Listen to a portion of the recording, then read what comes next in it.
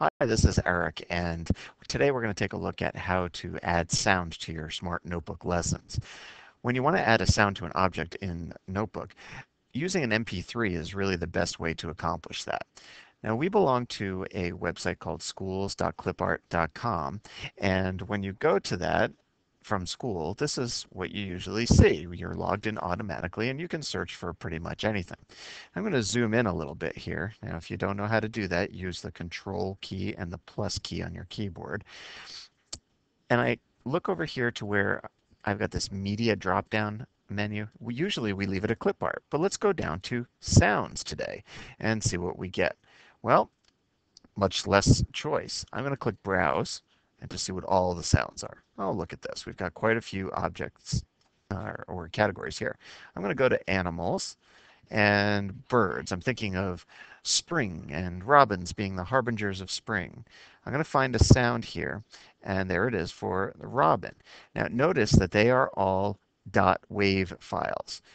We have to convert it to an MP3 in order to use it with Notebook. But it's quick and easy. Let's see how to do it. First of all, right-click on Robin on the sound I want. Then I'm going to select Save Target As. I'm saving the sound as something, right? I'm going to put it in my music file, and we'll call it robin.wave. And I'm going to call it robin2 because I already saved it before there. All right, so there's a save. I've got that. I'm done with schools.clipart.com for now, unless I want another sound or clip art. So I'm going to minimize that. Now I'm going to convert it to an MP3 file using Audacity. Remember, we use Audacity to make MP3 files of student voices. So I'm going to go to Audacity, then File, then Open, and I'm going to find that Robin wave sound. And there's the Robin 2 wave sound that we looked at before. Click Open, and here it is. I can hear it.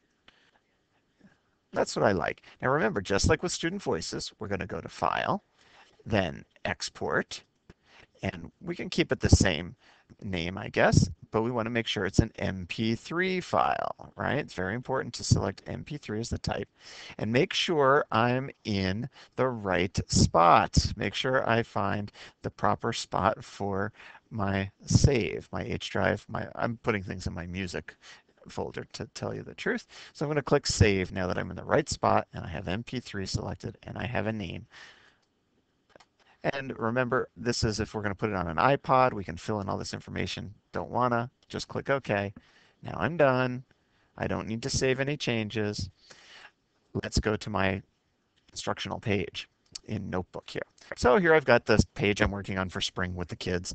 I'm going to click on the robin to activate him. Then click on the drop-down menu. I'm going to go to Sound near the bottom. I'm going to browse for that Robin MP3 sound, and there it is, Robin 2 MP3. I'm going to open it. I'll play the sound just to make sure it works.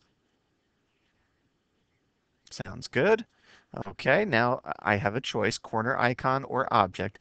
You know from my other videos, I like to select object so that the kids can just touch the object to make the sound, and then click OK. Now, when I move the mouse over the clip art that is the bird, you see the hand icon appear. So that's telling the kids, click me, click me. And we get the bird sound. So that's how you add a sound to an object in Notebook. I hope that was useful for you. If you have any questions, send me an email.